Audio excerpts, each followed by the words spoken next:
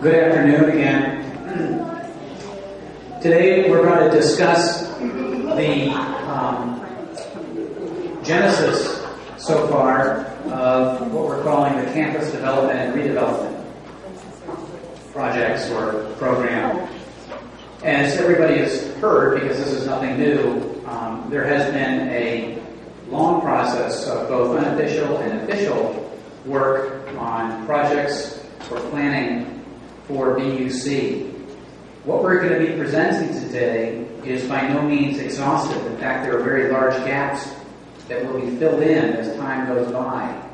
And they'll be filled in through the efforts and goodwill of everybody in this sanctuary, including those who aren't. We'd like to start with a reading of the covenant. So, next slide, please. Say it together. I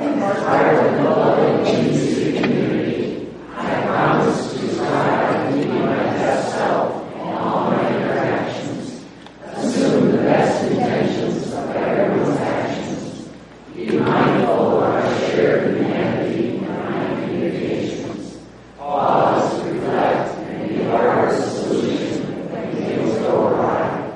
Thus we covenant with one another. Next slide, please. So first, talk about a couple things. We passed out index cards to people. Those index cards are to be used, if you can, to write comments or suggestions that you may wish to make to the board and the other organizations that have been involved in the planning of this effort.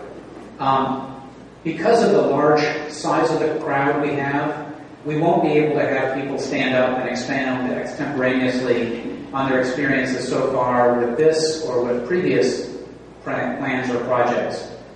We will, however, have time at the end for people to stand and ask points of clarification.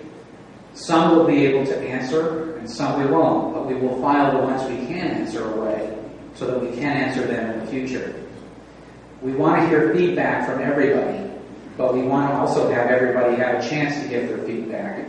And we think the best way to do that is through passing your comments and suggestions on index cards. There are lots and lots of good ideas out there, and we've only solicited a lot, but by no means exhausted. Let's talk about the scope of issues that we'll be discussing. One comes under the general rubric of campus rehabilitation and maintenance.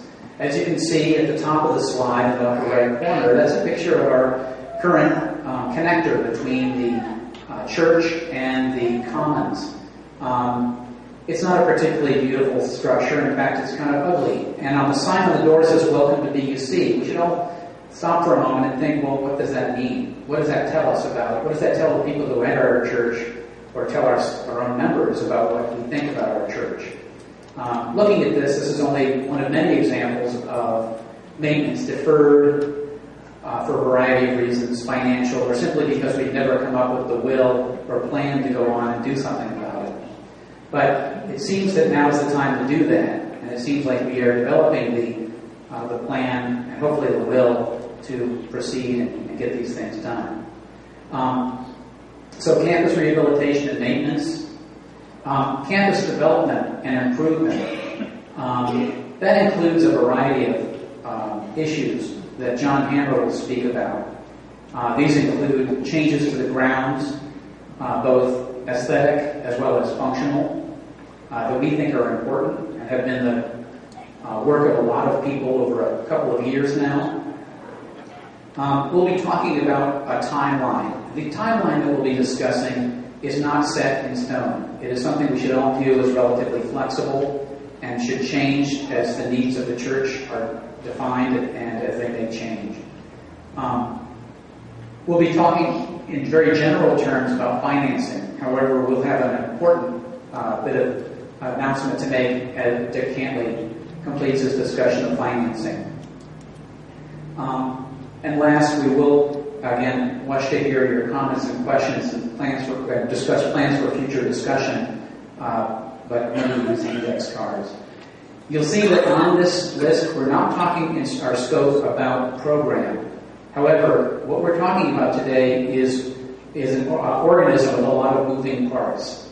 And the parts of the organism are still being defined. We have a group of 3 wise members of the church who are working together with the program council and with the religious education employees and members who are involved with religious education to, among other interests, to further define how we can improve our church in ways that benefit our program, that will benefit our members, our youth, and over time, or even immediately, benefit the community of which we are a part.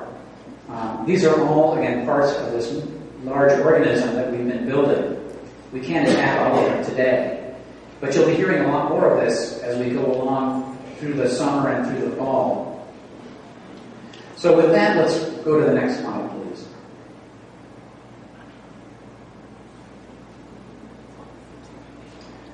Maintenance and rehabilitation, next slide.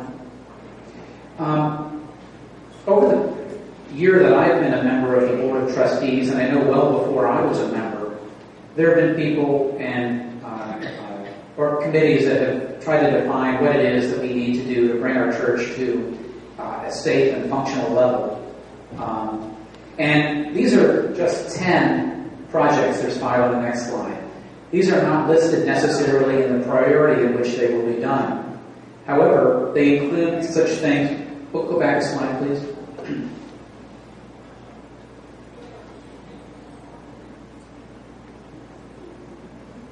Can you go back? Yep, takes a second.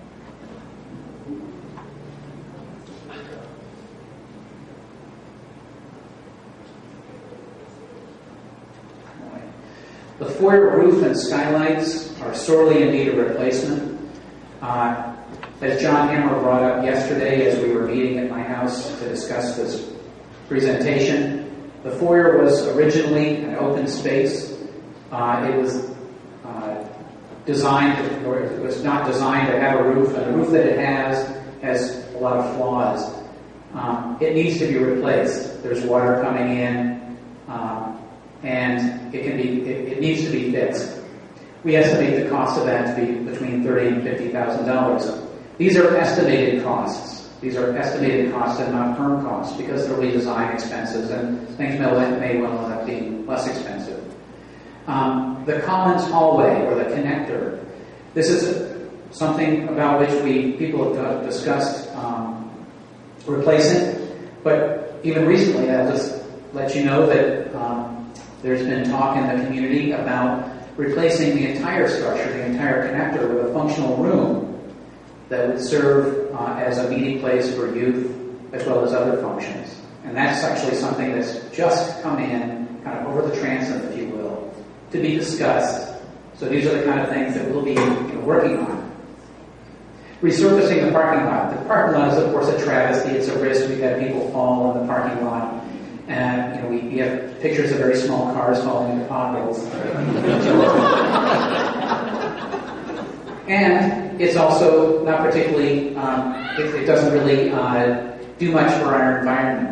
So discussion has been about replacing that surface with a porous surface that will allow replenishment of groundwater. There's also been recent discussion about, as we replace it, adding a horizontal ground loop system infrastructure for a larger use of ground source heating and cooling. Again, these are things that are out there and orbiting right now to be discussed in more detail. Repairing exterior walkways. Upgrading the exterior and interior lighting. Next slide. Renovating the foyer and social hall restrooms. For example, putting in low water use toilets and so on. Upgrading and replacing our chairs and tables that are used in the social hall. Establishing a capital expense fund. This is very important.